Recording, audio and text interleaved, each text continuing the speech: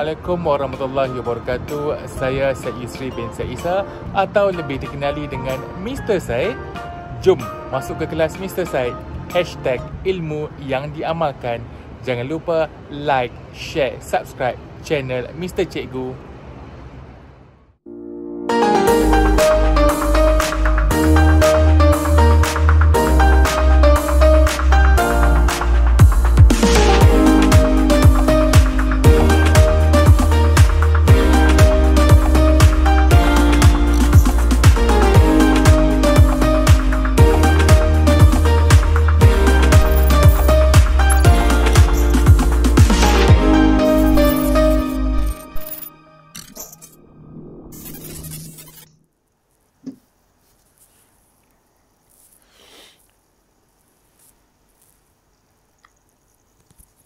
A cup of tea. A cup of tea. Secawan teh. A bar of chocolate. A bar of chocolate. Sekeping coklat. A glass of milk. A glass of milk. Segelas susu. Meal. Meal. Hidangan. Hour. Hour. Jam.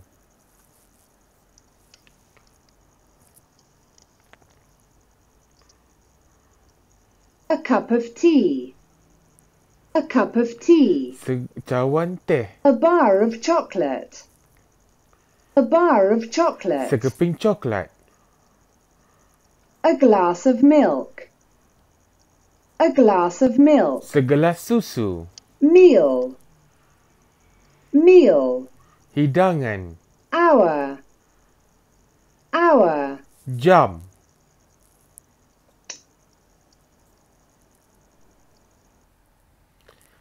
How healthy are you? Read and circle. Health quiz.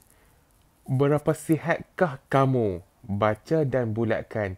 Ini merupakan kuis kesihatan. Do the quiz and find out how healthy you really are. Okey, kita akan buat kuis ini, kemudian kita akan tengok betapa sihatnya kamu ataupun tidak. Okey, number 1. Okay, before that, sebelum tu, Mr. nak kamu salin tulis hari dan tarikh, write day and date for today. The title is Health Quiz. Tajuknya adalah Health Quiz. Kamu salin Health Quiz tu, kemudian selang satu, kamu tulis pula do the quiz and find out how healthy you really are. Ini pun tulis selang satu. Okay, kamu tulis nombor 1, kuis yang pertama hinggalah kuis yang ke-6. So, I will explain to you. Number 1. How many meals do you eat every day? Berapa banyakkah hidangan yang kamu makan setiap hari? A. 1 meal, 1 hidangan. B. 3 meals, 3 hidangan. C. 2 meals, 2 hidangan. Maksudnya, kamu makan sehari sekali ke? Sehari 3 kali ke ataupun sehari 2 kali. Okay, contohnya makan pagi saja ke, makan tengah hari dengan malam saja ke. Okey, itu kamu pilih ya. Number 2. Do you eat vegetables with your lunch? Adakah kamu makan sayur-sayuran semasa makan tengah hari? A. Sometimes. Kadang-kadang. B. Never. Tidak pernah. And C. Always, selalu. Okay, you choose. Number 3. How much water do you drink every day? Berapa banyakkah air yang kamu minum pada setiap hari?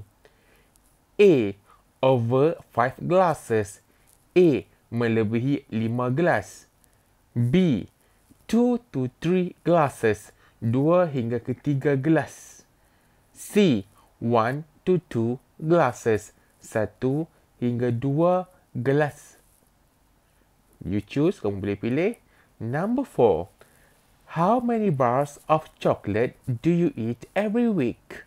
Berapa banyak keping coklatkah yang kamu makan pada setiap minggu? A. Over 7 bars. A. Melebihi 7 keping. B. 2 to 3 bars. 2 hingga ke 3 keping, dan C, tidak langsung atau 2 keping. 5. Do you exercise? Adakah kamu bersenam? A. Yes, every day. Ya, setiap hari. B. Sometimes, kadang-kadang. And C. Never, tak pernah. Number 6. How many hours do you sleep? Berapa jamkah kamu tidur? A. 5 to 6 hours, 5 hingga ke 6 jam. B. 6 to 7 hours. C. 8 to 10 hours, 8 hingga ke 10 jam. Okey, kamu salin, kamu tulis ya dalam buku exercise Bahasa Inggeris. So, next we will check adakah kamu sihat ataupun tidak berdasarkan jawapan kamu.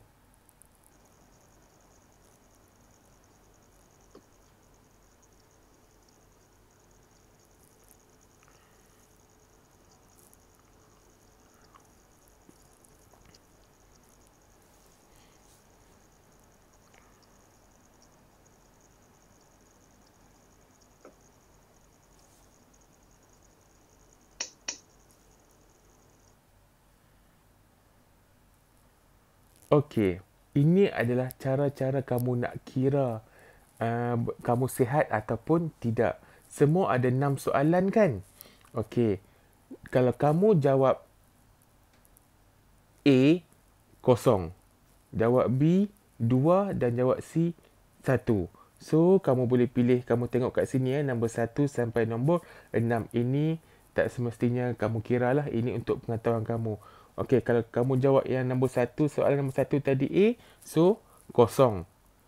Nombor 2, kamu jawab C, 2. Okey, kamu tambah berapa yang kamu dapat. So, kamu boleh tengok kat sebelah tu. Okey, out of shape. Okey, berapa jumlah yang kamu dapat. Okey, kamu akan tengok ini adalah range ataupun dia punya skala dia. Out of shape, 0 to 4. Kurang sihat lah, lebih kurang kurang sihat. You are not healthy. Eat right and exercise more. Kamu tidak sihat. Makan dengan betul dan banyakkan bersenam. Health friendly, 5 to 8. Kalau jumlah makan kamu 5 hingga 8. You are healthy. Kamu cukup sihat. But you can do more. Try harder. Kamu boleh buat lagi. Usaha lebih gigih.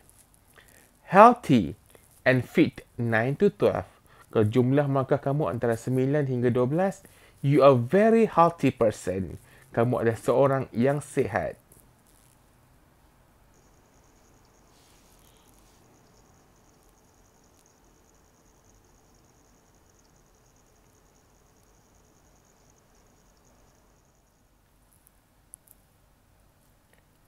Listen and choose.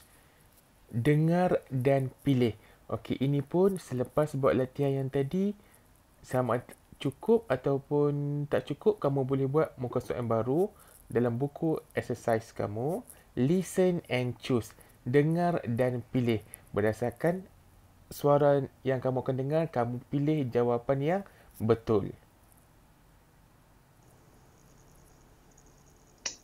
3.